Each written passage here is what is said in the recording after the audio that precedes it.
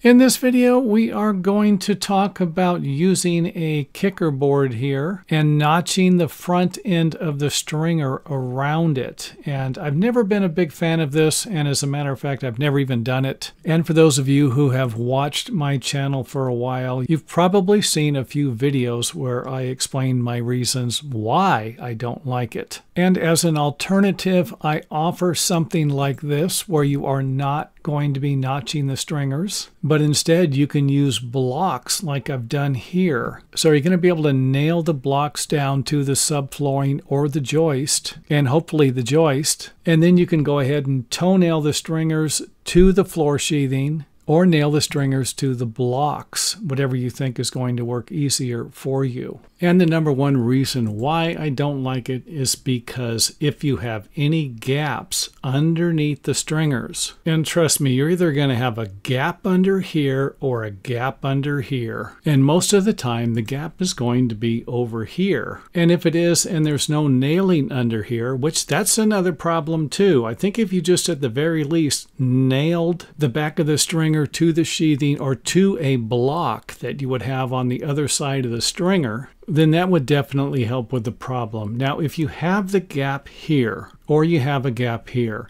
and this ends up splitting, then you could end up with a stairway that is suffering with a little bit of structural damage, depending upon if there's even any support in this area, or end up with a noisy stairway because you're going to have parts of the stairway moving as you transfer between steps. And I also need to point out that I have had quite a few people disagree with me, so don't worry about it if you disagree with me.